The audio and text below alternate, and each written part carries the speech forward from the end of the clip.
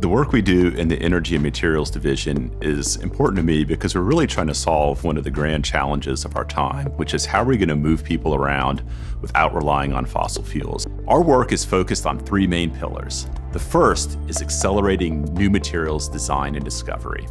We really need to push the boundaries of what we have in terms of energy technology. I think the breakthrough is really going to come from designing and creating a new material. Traditional methods of discovering a new material relies very heavily on scientific intuition and a little bit of serendipity, which means that it can take a lot of time, on the order of years, if not decades.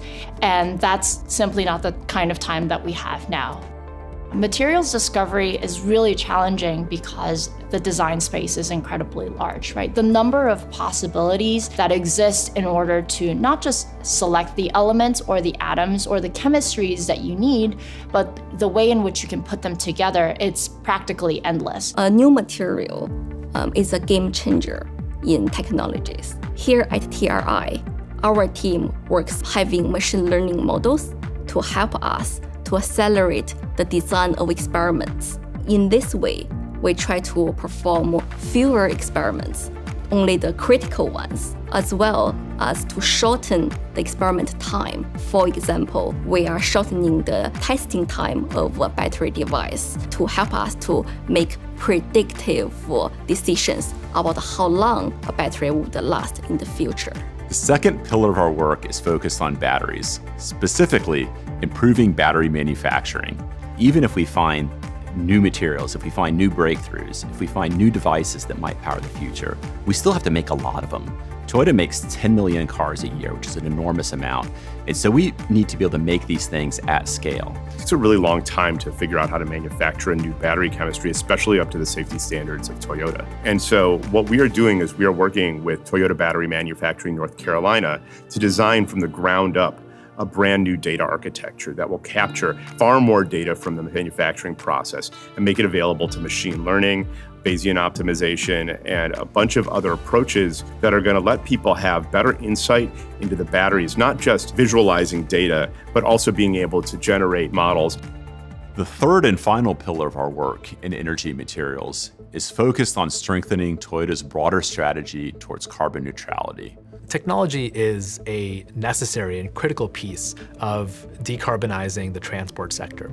But in order for these innovative technologies to actually reduce carbon emissions globally, they need to be adopted by the customer, and to be adopted by the customer at scale. In order to determine whether this technology will be successful, we must understand what exactly does the customer want today, and what might the customer want tomorrow.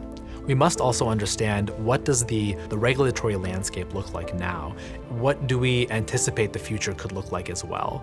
So what we look to do is to really bring an interdisciplinary perspective, to bring in the material science, to bring in the human behavior and consumer psychology, but also to think about the policy element and the economics side of it.